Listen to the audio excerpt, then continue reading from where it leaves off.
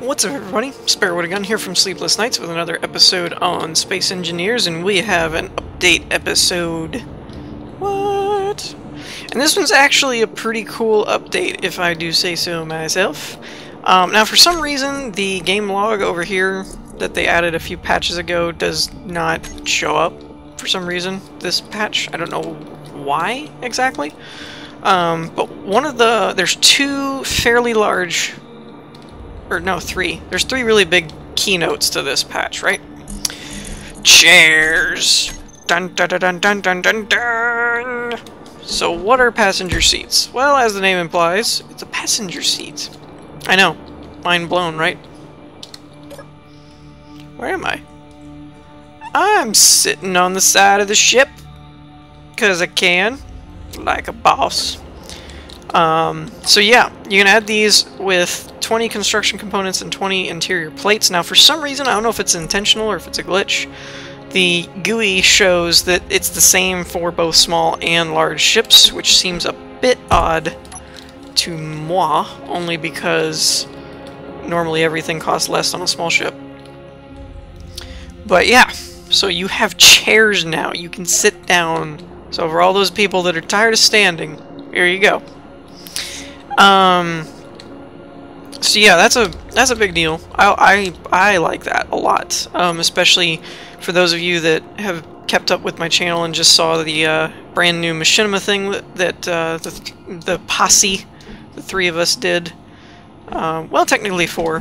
Caden Red Pearl from Infinity Gamer helped us out, and will continue to do so in future episodes.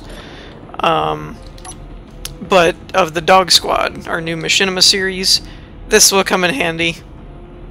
Definitely. The other cool part, in my opinion, is it wouldn't function as well, because technically the cockpits all have seats, but you could set up like observatory type where it's all glass and then just put a seat in the room, or make like APCs to carry people, so on and so forth. The other big change is colors for suits.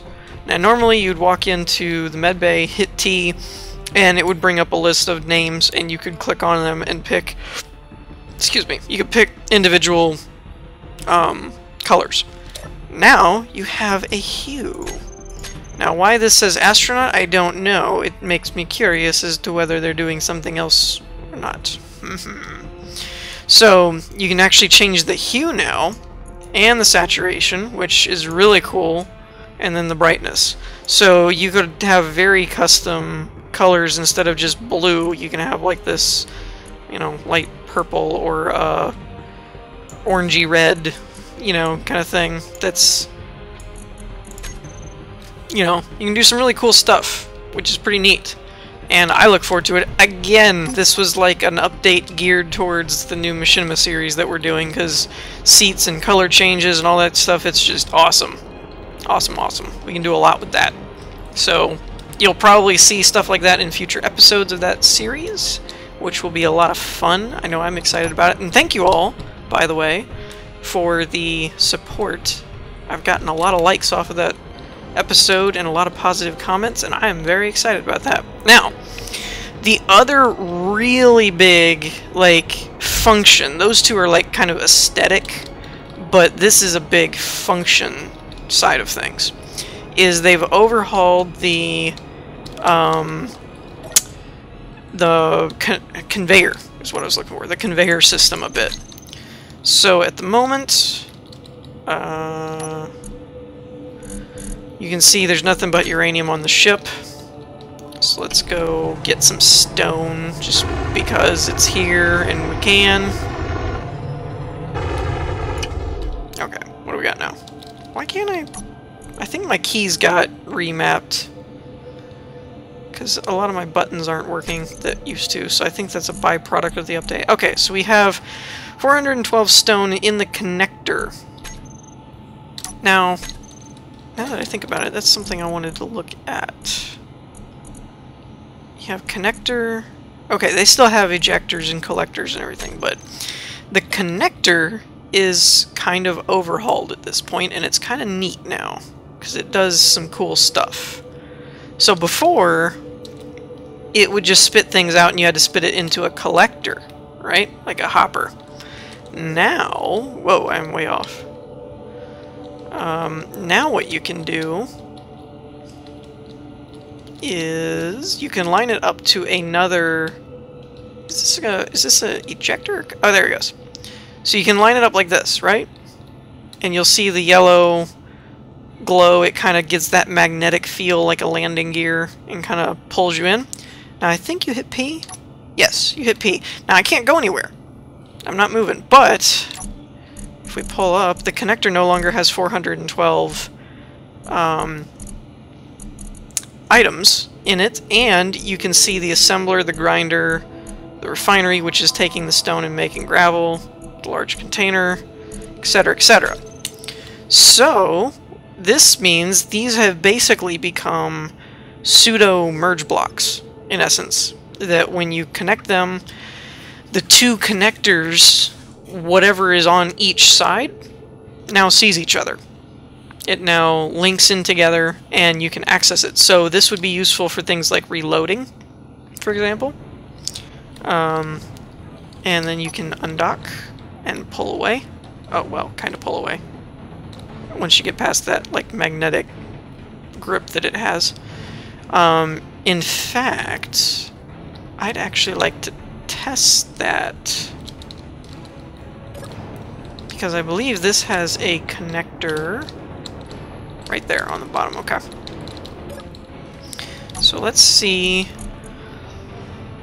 Okay, now we do have ejectors, so let's set to these. Small cargo container. Where's the ejector? Do I not have any? Where'd the ejector go? Rocket, rocket, rocket. Did I? Okay, it spit something out. I think that was ammo for one of the things. I was gonna try and get rid of some of this stuff. Oh, part of it is because rockets have to be taken out from the actual rocket, I guess. So let's throw that in there. Wait, can I? No, I can't put it in the ejector. Alright, now this is actually going to be useful for my survival series, so let's see how you actually do this. Okay, you hit I, and then you can pull the rockets out that way. So rockets are, actually, in that case, let's leave these in here now that I think about it. Rockets are going to be the one thing that you can't really use the conveyor system for. I hope they patch that at some point, but for now, it's the way it is. So let's turn our ejector back off. Get, woo, a little too lined up there. Get close. Whoop. And shunk. And I do think the landing gears can interfere with this, but as long as the two X's on the connectors and stuff are okay, you're okay. From what I've been told. Okay, so what you can do now... Wait a minute. Did it? It didn't do it already, did it? Okay, so here's the large container, right? So you can grab this and bring it up to... Gatling gun 2. Boom! Now, the other thing you can do is if we move this back to the gap... Wait, no. Where's a cargo crate? Small cargo crate, right? So we'll put it back here. You can set your Gatling guns. Oh, they already have set to use conveyor system. Interesting. So then I don't know why it's not pulling directly. You might have to have a different setup then. But still, you can come in and drop this.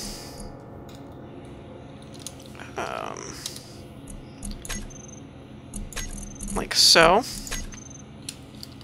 Undock. Pull away.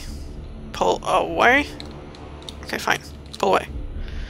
And now, if you were to select your 2 guns, you actually have a lot of ammo because I'm in creative mode. I see now.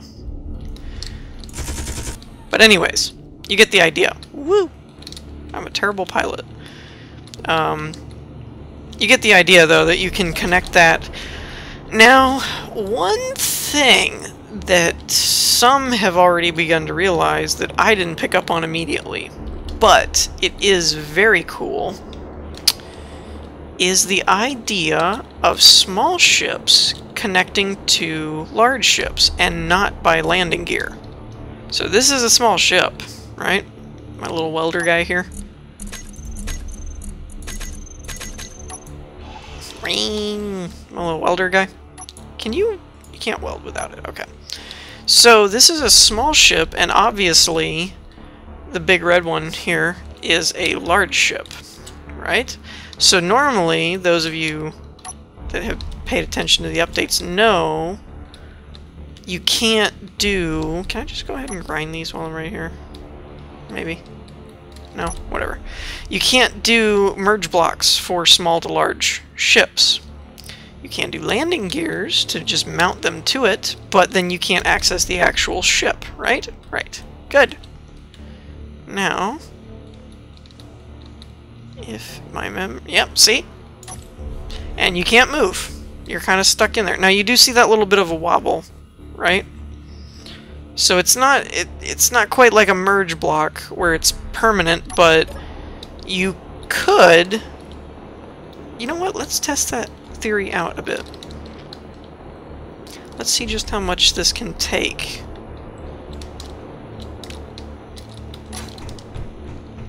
Oh look, they put passenger seats. Oh yes, you can paint them as well. I forgot to mention that.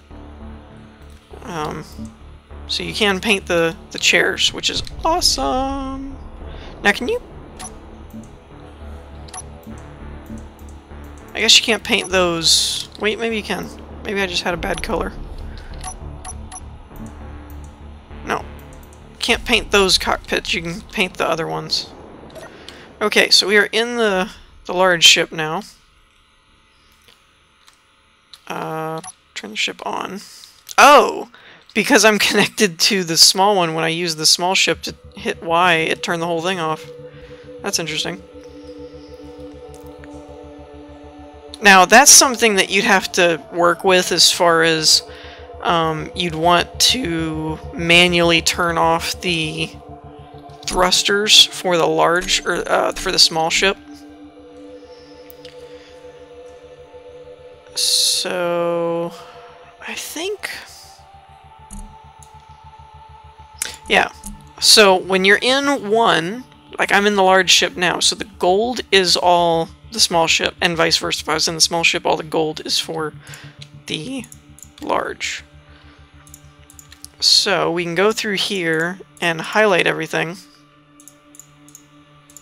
And this is more of a survival thing. If you're playing creative, it really wouldn't matter, I don't think.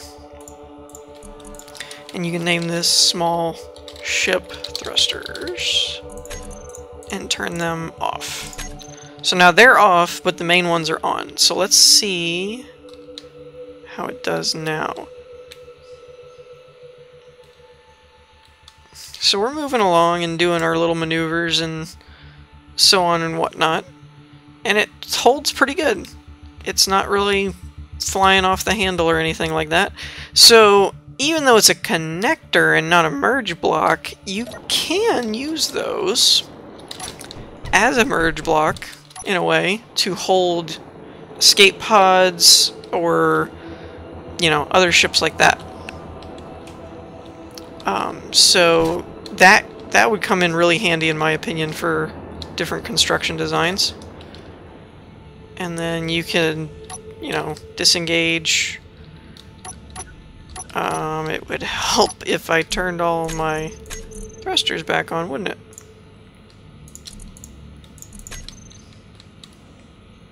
And you can pull away, and then you're good to go. So that's pretty neat. In my opinion, it holds a bit better than just landing gears. The landing gears didn't ever really seem like they held on that well, and there was a bit more of a physics fly around type of, you know, they'd kind of wiggle and flop all over while you were flying. This seems to be a bit more of a stable solution, but in my opinion it's awesome because you can load up the ship, you can reload its weapons, all that kind of stuff, all while being able to use it as a clamp, basically. So I'm going to pause it just for a minute and see if there's anything that I missed. I know those were the big three main things, but let me see if there's anything else. Okay, so pretty much got most everything. There's one thing that stated the ejectors now will eject the items will inherit velocity, so if you're flying down when you eject, they'll fly faster, is kind of how I interpreted that. I could be wrong, but if I am, then someone who understands inherent velocities can explain it better than I can, but that's what I interpreted it as, was if you're flying forward and eject, then the object's going to fly forward for a little bit, too. So that's one thing that I missed. The other was... Actually, no, I forgot. What was it? Oh, you can copy and paste grids now that are connected by rotors.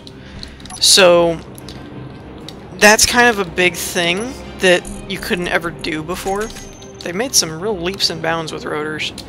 So let's say I'm in the way. Let's say I'm in the way. So let's say you're making a car or something, right? And you wanted to use... those are really small tires. You wanted to put tires on the rotors. Before, this would not copy over. When you clicked copy, you would get everything but the two wheels. And now, you can see that the rotors have their own little blocks surrounding it. So now you can actually copy and paste things that have rotors in them as kind of all one structure. That's probably a byproduct of them adding the ability to pass through electricity. It probably isn't being seen as a separate ship, or at least a more coherent one. Adhesive, you know, it's stuck together better. I don't know why I said adhesive. So yeah, that's a helpful tool, especially for builders and designers, because you can actually duplicate things that have rotor structures to them, which is pretty awesome. But the big thing for me that I got out of it by far is the connector system, the changing of color for the astronaut, and the seats. I like the seat idea. I know that sounds really silly, but it's kind of one of those things that I never knew I wanted in the game. You know, was just the ability to make a chair and just sit somewhere. You could make escape pods and stuff that could just launch, but not, you know, have necessarily a pilotable controls or something. They could just be set to move or something. I don't know. I don't know how that works. But that would be fun. There's a lot you could probably do with it. So, I think that's about it for this update. So I'm going to go ahead and end it here. In the meantime, I hope you all enjoyed. If you did, leave a like, and I'll see you all next time. Peace.